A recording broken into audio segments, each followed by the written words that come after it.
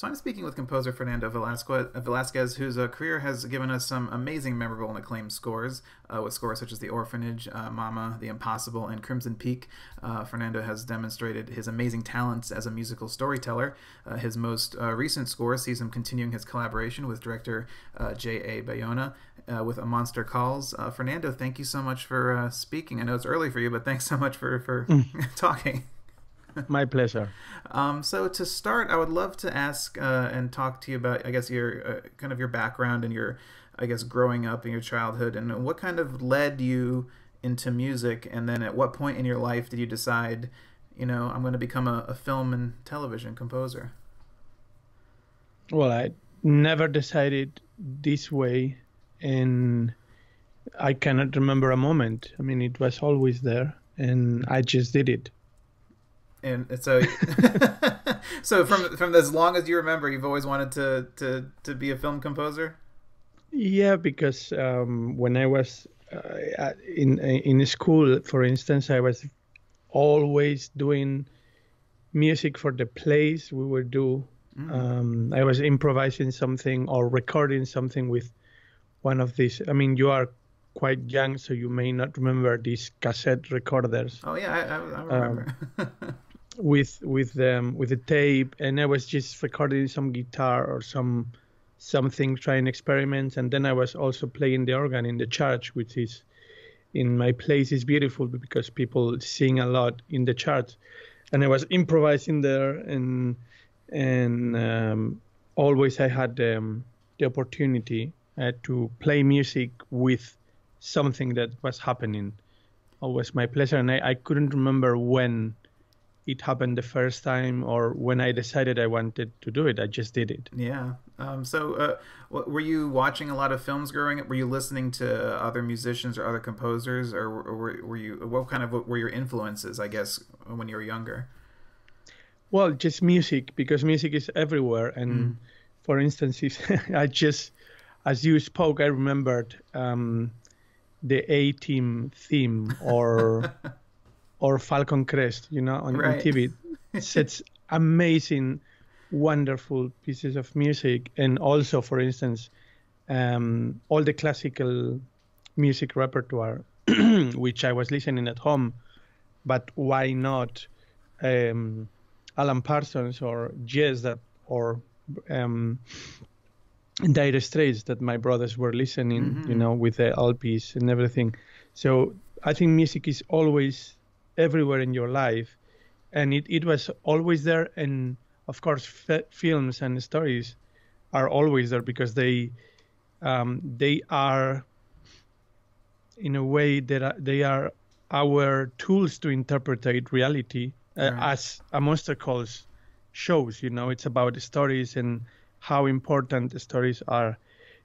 And well, we always have stories around. Now I play to my children, what's the name? Caperucita Roja, Red Riding Hood. Yes, yes, that's it. Or Snow White, or all these things. Absolutely. I don't think we all are into stories and storytelling. And I was just there, and I wanted to do it also. Not only listening, but also telling the stories. Yeah, absolutely. And I mean, you're amazing. You're such an amazing storyteller, and you work with such amazing filmmakers too. So you've built such a impressive career over in Spain, and you started composing scores for American released films. Have you noticed a difference between Spanish cinema and American cinema? Is there a difference at all in terms of maybe, I don't know, certain tendencies or styles, or is it just no difference at all? Mostly budget. Budget. No, it's not only budget. There may be some differences, but these differences can also happen in Spanish, within Spanish or European films. Right. Is lately, I think you've noticed, and lately people got afraid of music in films. Which is completely right, because music can be really powerful in films. But now the tendency is for me, and I think most of people who know about it will agree, is temp tracks and being afraid of melodies. This is it's just a feature. I wouldn't say it's a problem or it's something bad, but it's the world we have to live in. And there is a really great point in smaller movies, is that you usually are allowed to do more brave things than in expensive movies with a big budget where there is a lot of pressure from executives. I always quote, I don't remember his name, this guy in House of Cards, if you have seen the TV series. Right, yeah, with Kevin Spacey. Yeah, but they hire, the Underwoods hire a writer, a ghostwriter, to write a book about them, if you remember this. Right. And then I remember Frank Underwood is telling him, in the White House, he's telling him, we want something special, something unique, your own voice. And then the guy does this. Right. And then they get really scared about what he wrote because he's special, unique, and it is his own voice. Right. So then they reject it because it's, oh, no, but we really wanted you to copy something. We didn't want you to do something that is special and unique. So I think probably me, myself, I have this what's the name? Jekyll and Mr. Hyde, that you want to be really special, but you really want to be liked and that people feel safe when they listen your music. So, the great thing of smaller movies is that usually they can allow themselves to be, as I told, more brave and do something more special. Probably had and also, of course, it depends on directors who can protect their ideas more than others. If they have a final cut or is an independent movie and all this. So these usually are the biggest differences. And of course, some directors don't care about music. Yeah, that's true. Yeah, and I think a lot of Oh, sorry, go ahead. Others are really afraid of music, and I found that it's difficult to work with directors who are afraid of music because they know that music is very important and it can completely change what they did, but they are just too afraid of doing it, which I can understand. But if you want to be a director, you have to be brave and take decisions. And this is also, again, Barney Stinson in How I Met Your Mother, he's telling Marshall that an executive must be someone brave and ready to take really difficult decisions. And then Marshall takes a difficult decision, and then Barney tells him, no, you have to be ready to take difficult decisions, but never take them. Absolutely. So this is a little bit what happens, and of course, it's not with all directors or all executives, and the producer of The Orphanage, The Impossible, and A Monster Calls, Belén Atienza. She's a Spanish lady, young lady, and she is always protecting these difficult decisions and going for them, and it's great. And it depends on every project. I'm just telling you, let's say I'm telling you the difficult side, because then the other side is people just, as I was in school, just telling stories and doing everything that it takes to tell them, which is the really amazing part of what I do. Absolutely. I mean, there's a balance between the business side, of course, and then the artistic side. And I think it is not just for composers, but for directors and cinematographers to find that you're working within an industry. And I think that's the challenge. Sometimes they put I don't know how many millions of dollars or euros in it. So of course they have something to say, and And they are addressed. I mean, they are entitled to be, I wouldn't say afraid, but to be conservative with the money, because it's a lot of money. And Absolutely. so that's why also short films can be a great place where to explore and do. And of course, things change so much lately when you can produce wonderful things at home. If you don't need an orchestra, you can do wonderful things at home, and really amazing scores are done just with, some synthesizer and Yeah. really few live musicians. So Right.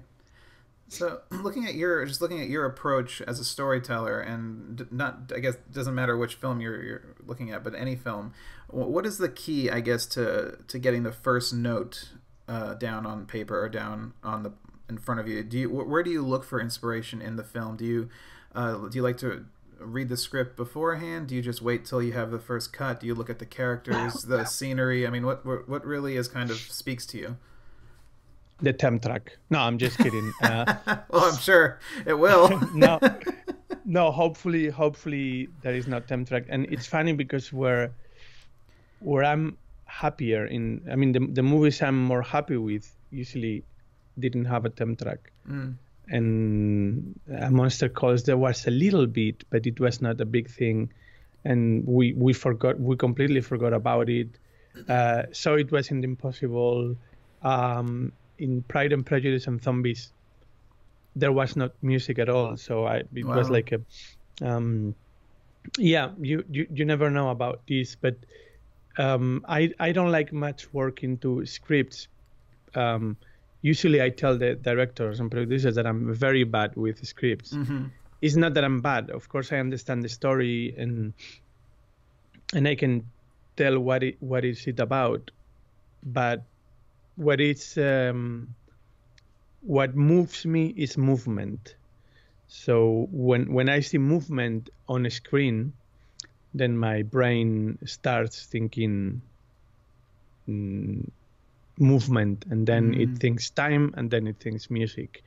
Interesting. And I'm very, very much inspired by acting or editing, which is so, for me, so determining determining the music itself and the breed and the DNA of the music I will write. So I really, really prefer to start off with the film itself, even if it's in an early stage.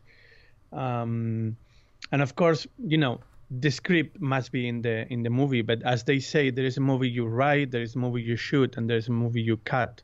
So, and I actually do the score to the movie they cut. If they ever stop cutting. Yeah, exactly. Which sometimes they finish cutting before the release. Yeah, exactly. and sometimes they just keep going even after the release. Oh yeah, the director's cuts and all the extended cut. Yeah, this. As I told you, if you compare it to the old times that I nearly didn't experienced, things are much different. But is the way they are. I mean, it's not that this is worse or better. It's that filmmaking, now is offline, and right. They shoot practically everything from every point of view. So editing is just, the other day I was lucky enough to have a kind of panel. I mean, it was just a conversation with James Newton Howard. For the audience in Bilbao. And, I asked them, do you think that movies got better the way we do them now? All this offline thing and demos and temp tracks and cuts and reshoot and recut and all these things. He told me he thinks movies are good or bad the same way they used to be. But me being probably a little more nostalgic, I think, today it would be so difficult to do a Dr. Zhivago or Lawrence Arabia. Absolutely. the mission, or because sometimes to have so many chances just kills being brave and going for what you think you have to do. Right. But that's okay, probably as James Newton Howard told me, movies are bad or good the same way as always, Right. because it's just a possibility that you have, and then you use it or not. Absolutely. I want to ask you about you worked on the Monster Calls with J.A. Bayona, and you guys have such a long-lasting collaboration and friendship. Working with a director like him, what has anything changed from the first time you've worked together to now, or has it kind of stayed the same throughout your friendship and career? Or have you developed a shorthand, or what's the relationship like? Well, it's actually like 15 years of marriage, so old married couple. Yeah. Well, it's funny. I never thought about it. We just do it the same way, and probably I know a little bit more about music and a little bit more about filmmaking. So does he, and he's a little busier. Yeah. Because he's preparing things and blah blah blah blah blah. But the thrill for me remains exactly the same, and I'm very happy that I don't know now. I mean, I don't know these days, but usually before he used to tell that the most amazing work experience of his life was not working with Naomi Watts or not working with I don't know whom, but the day we scored his short film, because I I just rang a lot of friends and we did an orchestra. Right. Friends from the youth orchestra. It was not professional musicians, and we just joined in a hall that I didn't even hire the hall. It was I just asked for it and they let me record there, and there was a big snowfall, so it felt that they wouldn't make it in time, and then magically, like when we were ready to record, people popped up, and he always say it was a little bit like it's a wonderful life, Yeah. when they all come in the end. So and I'm so happy that that he remembers this experience, because this is exactly what it's for me. I know, in big films things can get really professional and serious, and whenever I go to a big place to record, like in London and all these places, I'm so glad that the guys there tell us. I mean, not only me, but the people I work with, my friends. Right. They tell us that it's kind of very nice for them that we enjoy so much what we are doing, and but we do, because to have an orchestra for me is like it's like Christmas and my birthday together. Right. And to have them playing music abroad, I probably do these. Last year we did it 8 times in different productions with big orchestra, 8 different scores. Well, it is still really, really, really exciting for me. It's like like Christmas morning and opening the gifts. So I think it's the same for Juan Antonio, and also other directors I work with, and this is really it is magical for me, and this is the magic I like, and nobody is spoiling this. Yeah, absolutely. So for now with your recent film with Monster Calls, it's such an amazing story. It's so emotional and intimate, and so fantastical and creative. What when you sat down to look at this film for the first time, what did you think the music needed, or what did the film needed musically? What were the goals that you kind of set out when you talked with Juan Antonio and kind of developed kind of the starting point? What was your approach for the film?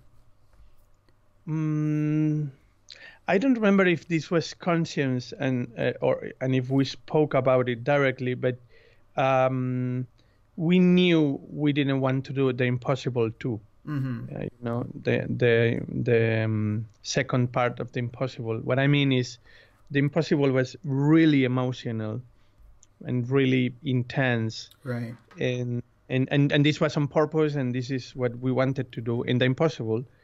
But this here was completely different because here feelings are deeper. I mean, not deeper, but feelings are, they don't take time in a they don't take place in a short time. It's a long story, and the mother is ill from a long time. So it's a slow burner, if you know what I mean. Right. Yeah. Whereas in the impossible, everything was sudden and in 3 days and really huge thing. And in a Monster Calls, what happens is happening right now. And probably we've got some friend that is going through this. So it's completely, the approach in terms of emotion was completely different. And of course, the movie is different. So, as I told you, probably not consciously, but we went to the opposite, which is music will be there only when it's really needed and when it means something really deep, and which the biggest respect to what is happening.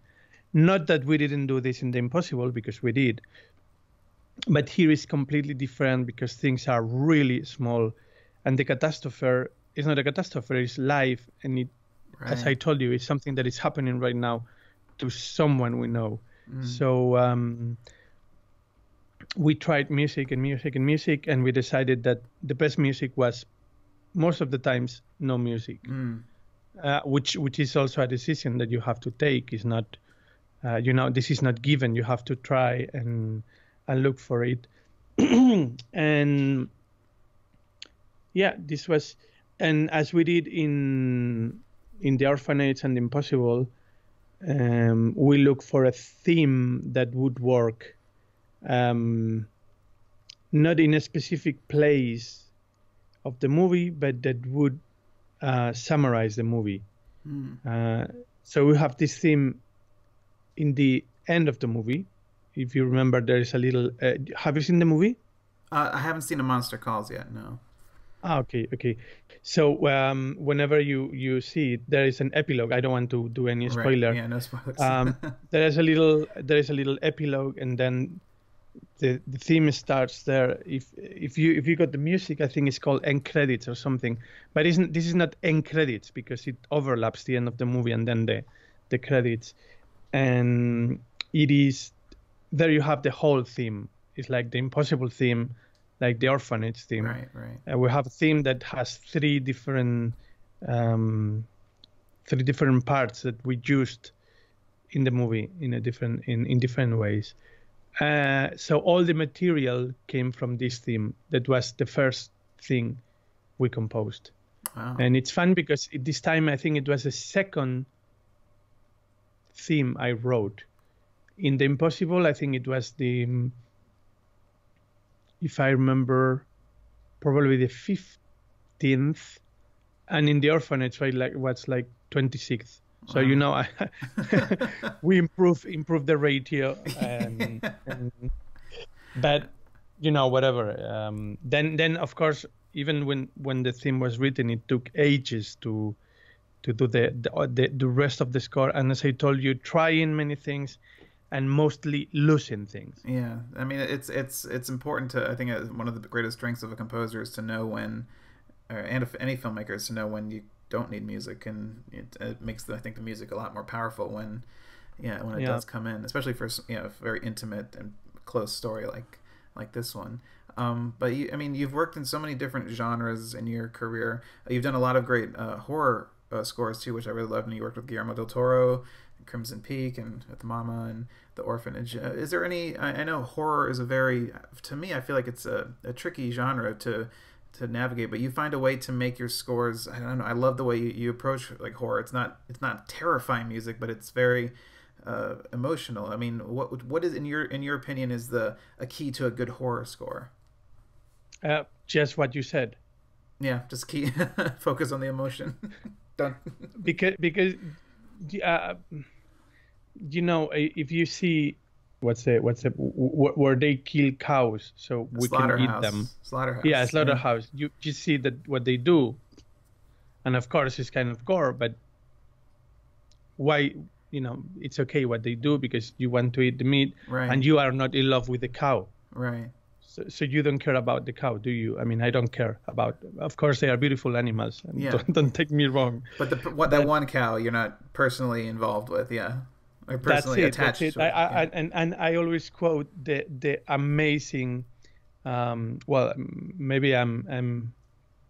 How do you say this? Sticking my neck here. I mean, maybe this is a little risky what I'm telling, but Up, the movie. Yes. Yeah. The Up.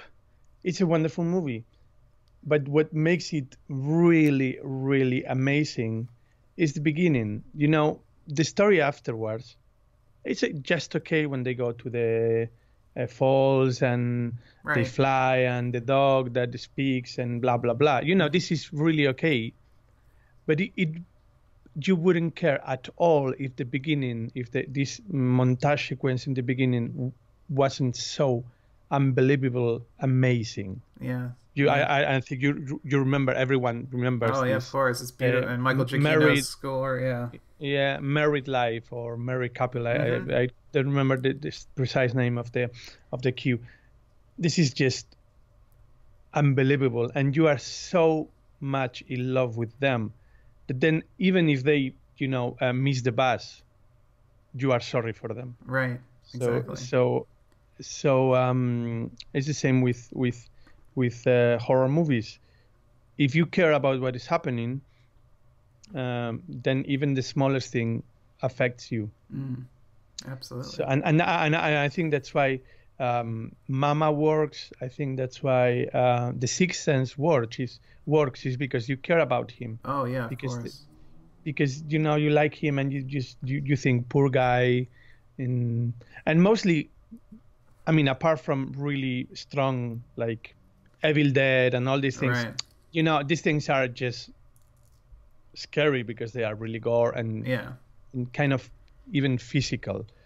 But all the other horror movies that work, they are not really horror movies. They are dramas. And then you really care about them, and that's why you are terrified that something is happening to them. And I'm sure we could. Oh yeah, we could find so many examples of really terrifying things that work because you care about them, because you like them, or because you are, attached to the people in the movie.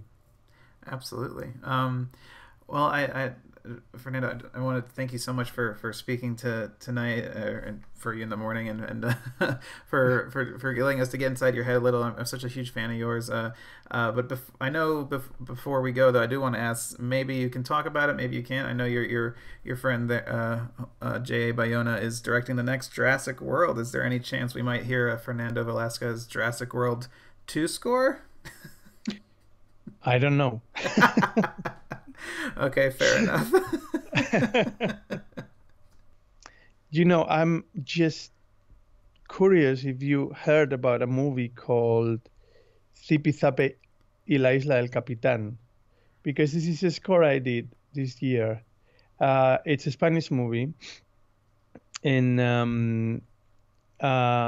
it was released in summer, and then it didn't do as well as we thought it might. Uh-huh. And it's a score I'm so proud of, and it's kind of strange that no one knows about it. Yeah. So I'm just taking my chance to tell you, because probably you've heard about this Guernica, because it's a bigger subject. Right. Or Pride and Prejudice and Zombies, but this Zipi y Zape, is, as I told you, it is one of these scores or movies that we don't hear that often anymore, because it's big orchestral melodies, themes that you might remember, a little bit like a Jurassic World or Star Wars thing should be. and I'm very proud of it. So I hope you can take a while and listen to it. I think it's available in Spotify. I mean, just your work, your whole body of work has always resonated with me, and your music has enhanced all the films that you've worked on. So I just wanted to thank you for you so much for doing what you do, and such a pleasure to chat with you tonight. Same here. Thank you so much.